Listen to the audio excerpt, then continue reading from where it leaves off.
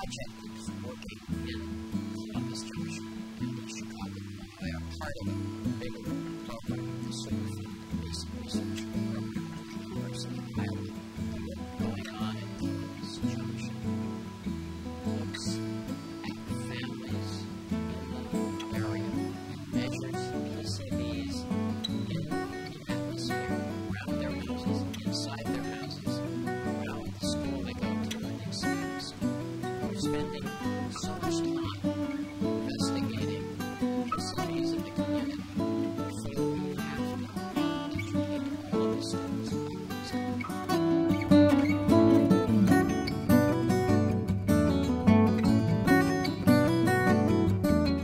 So we bring a school bus in. The school bus unloads children and put them in the community groups. One group goes to the animal where they go to stadiums. So of the, say, 20 students, bring those groups. So we have small enough groups so they can get in the folks to see dissecting microscopes. While another group is looking at some microscopic work, slides from that research.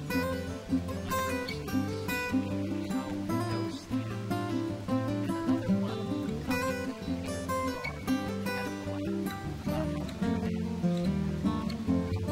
plan sacrificing his animals while the other other things. So we have lots of them talk to them about all the many, many pieces of equipment he has in his lab.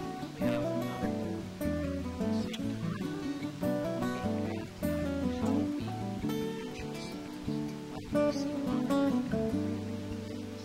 Are they just and the other group are equally talking about bigger picture, why we're doing this. Working in the community, we want to make sure that everybody feels confident and safe about what's been going on.